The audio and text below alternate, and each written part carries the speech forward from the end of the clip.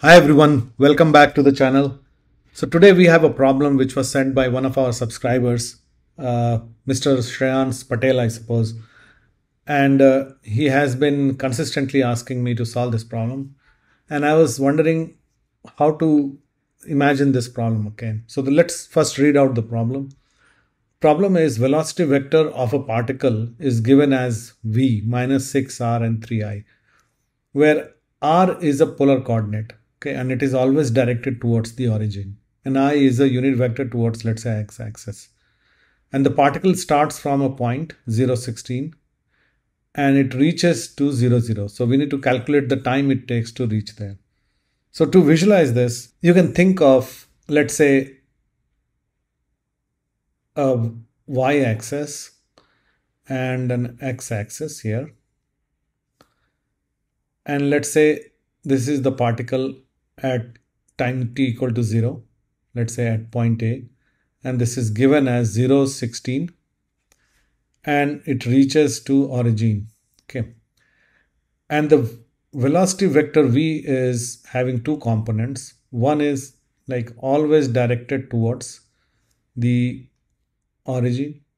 Okay, this has a value 6, and then there is another component which is towards the x-axis.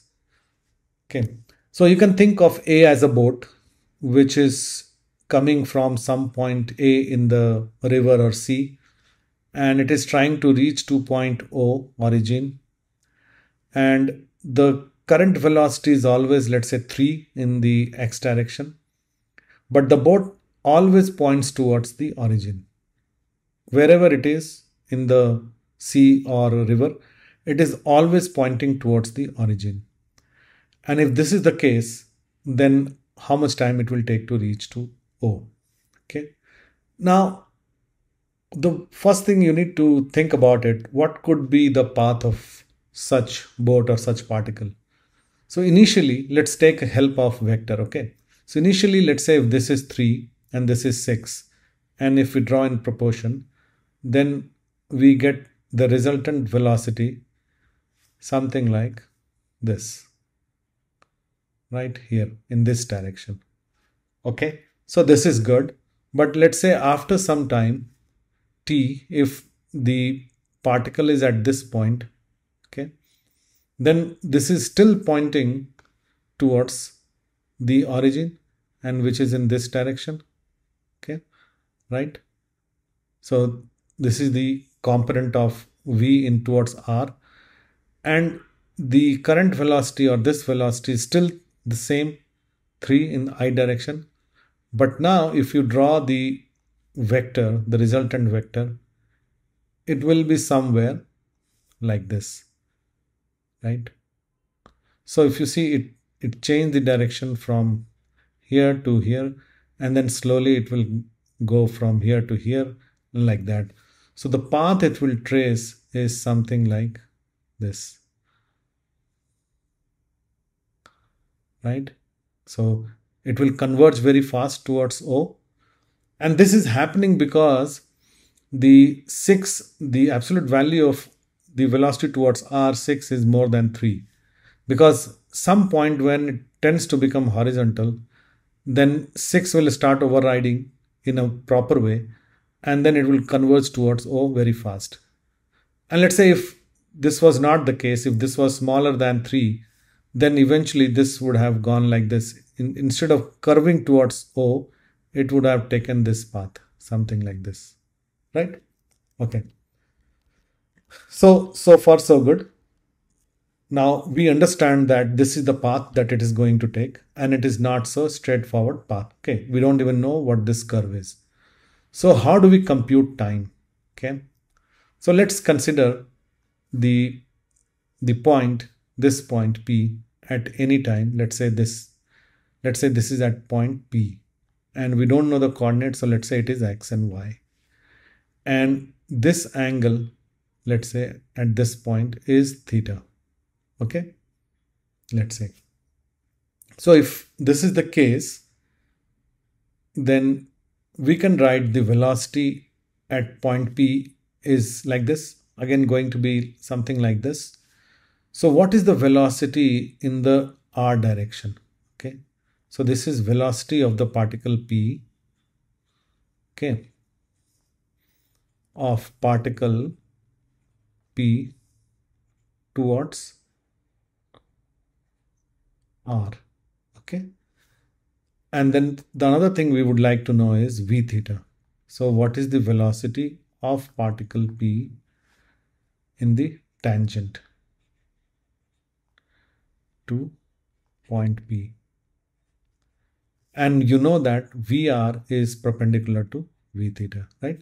So if you see this is VR, then V theta is tangent at this point, which is like this V theta, and these two are perpendicular to each other, right? So far so good. So let's write VR. So if you consider the point P, again, let's just consider it one more time. So this is the 6 given, it's already given that it's minus 6r plus 3i, and this is 3, this is also given, and we have just assumed that this angle is theta, so this angle is also theta. So VR is nothing but minus 6 plus 3 cos theta towards r, right, if we take the velocity vector. Okay, so this is, I think, clear to everyone. And what is v theta? So v theta is nothing but tangent to point P or perpendicular to VR. So this is going to be 90 minus theta. And it is in the negative y direction. So minus 3 sine theta, let's say t, tangent to the point P. Okay, fine. So the absolute value of VR is minus 6 plus 3 cos theta, and VR is all nothing but dr by dt. So dr by dt is minus 6 plus 3 cos theta. Okay, and what is v theta? So v theta is always going to be omega r or r omega. Omega is nothing but theta dot r, which is nothing but d theta by dt r. Therefore, d theta by dt is minus 3 sine theta by r. Now, if you consider these two equations, this second equation will give me time, because my goal is to compute time, and time from when theta is pi by 2 to 0, right? When it reaches here, theta will be 0. But we don't know r. And from this equation, we know that r is definitely a function of theta. Okay, so we need to compute r as a function of theta, and then we need to use second equation to compute time or t. Okay, so this is our job now.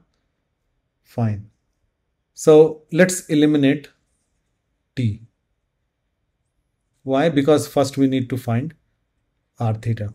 Okay, so we can write dr by dt into dt by d theta as dr by d theta, which is minus 6 plus 3 cos theta divided by minus 3 sine theta and r, right? Therefore, dr by d theta is nothing but 2 minus cos theta divided by sine theta r. Fair enough? Which means dr by r is equal to 2 minus cos theta by sine theta d theta. Okay, now let's just integrate these two. Okay, so we get ln r equal to 2 cosec theta d theta minus cot theta d theta, okay, and which is going to be 2 ln cosec theta minus cot theta minus ln sin theta, right? And plus a constant c. Okay. Now initially we have theta equal to pi by 2 and r is equal to 16. It is given in the problem. That means ln 16 equal to, everything will be 0, is c. Okay. Which means ln r is equal to ln cosec theta minus cot theta whole square divided by sin theta, and this is c is ln 16, so into 16. Okay, which means r is cosec theta minus cot theta whole square by sin theta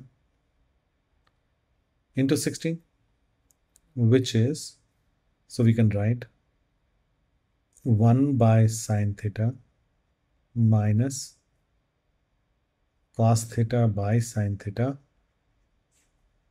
whole square into 16 by sin theta. Therefore, r is 1 minus cos theta whole square divided by sin q theta 16. So this is the function of r, or r as a function of theta. This is r theta. Okay. I hope it is clear, right? Now, one job is done. So the second job is to put this r here and then compute time. Okay. So let's do that. So now d theta by dt, we already know, is minus 3 sin theta by r, which is minus 3 sin theta divided by 16, 1 minus cos theta whole square into sin q theta. Okay, let's just simplify it a bit. So minus 3 by 16 into sin 4 theta, and 1 minus cos theta is what? So 1 minus cos theta, I can write 2 sin square theta by 2, and that is whole square. So minus 3 by 16, and sin theta I can write 2 sin theta by 2 cos theta by 2, and this is power 4 into sin 4 theta by 2. So we get minus 3 by 16 into 16 by 4, right? So this is what we get. Sin 4 theta by 2 will get cancelled out. Therefore, d theta by dt is minus 3 by 4 cos 4 theta by 2. So we can take dt equal to minus 4 by 3 sec 4 theta by 2 d theta, right? Therefore, total time t is equal to dt 0 to t equal to minus 4 by 3 sec 4 theta by 2 d theta pi by 2 to 0, or we can just switch the sign and the limit. So 0 to pi by 2 sec 4 theta by 2 d theta. Okay. So now let's just take phi equal to theta by 2. That means d phi equal to d theta by 2. That means d theta is equal to 2d phi. And also for 0, phi will be 0. And for pi by 2, phi will be pi by 4. Right? This is the limit change. So t equal to 4 by 3 0 to pi by 4, right? Sec square theta by 2 is sec 4 phi, and d theta is so into 2 d phi. So 8 by 3, 0 to pi by 4, sec 4 phi d phi. Okay, so what is sec? This one, sec 4 phi d phi. So we can write it as 1 plus tan square phi and sec square phi d phi. And let's just take u equal to tan phi. That means du equal to sec square phi d phi, and this is 0 to pi by 4, right? So for 0 it will be 0, and for pi by 4 it will be 1, right? Tan pi by 4 is 1. Therefore sec 4 phi d phi 0 to pi by 4 is 0 to 1, 1 plus u square du, and which is u plus u q by 3, 0 to 1, which is 1 plus 1 by 3, which is 4 by 3. Therefore, from this equation, this one, we can write t as 8 by 3 into 4 by 3. And that implies t equal to 32 by 9 seconds. So this is the answer. Okay. Now this problem looked simple initially, and it is actually not that complex. But imagining few things, the path, understanding that there is going to be a curve, which is not going to be a simple curve, and we need to compute time. So we need one equation with theta and time, with theta and r, and r is going to be a function of theta, so we need to compute r first and then put that into the d theta by dt equation and then simply compute the time. So I hope you liked this video. Probably you learned few things from here. Let me know your feedback and comments about it. And please do subscribe to our channel, like this video and share with your friends. Thank you very much. Thanks for watching. Subscribe and gain access to concepts and tips for doing better in IIT JEE or other examinations. Keep up the great work.